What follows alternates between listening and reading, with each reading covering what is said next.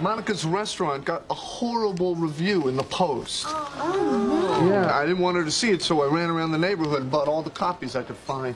Man, this is bad. And I've had my share of bad reviews. I still remember my first good one, though. Everything else in this production of Our Town was simply terrible. Joey Tribbiani was abysmal. Hey. Oh, my God. Look at all the newspapers. It must be a good review. Is it great? Oh, dear God. But the good news is no one in a 2-block radius will ever know. What about the rest of Manhattan? Yeah, they all know. Oh, my God, this is horrible. I'm so sorry. I'm so humiliated. Yeah, but you know what they say, Mon? There is no such thing as bad press. You don't think that, the chef's mahi-mahi was